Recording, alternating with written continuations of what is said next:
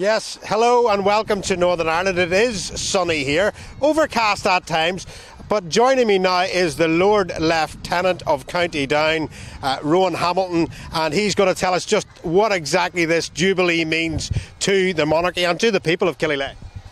Well, I think, as you can hear behind me, this is a community celebrating 70 years of our Queen's reign, and that's really what it means initially, and I think also it's an expression of a community that is enjoying the release post-lockdown, really.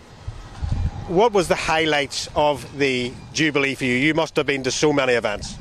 Oh, I've been across County Down in the last 3 days, from Guildford in the west to Kilkeel to Bangor yesterday for a royal visit. I mean, I can't tell you how much is going on and how colourful it's been.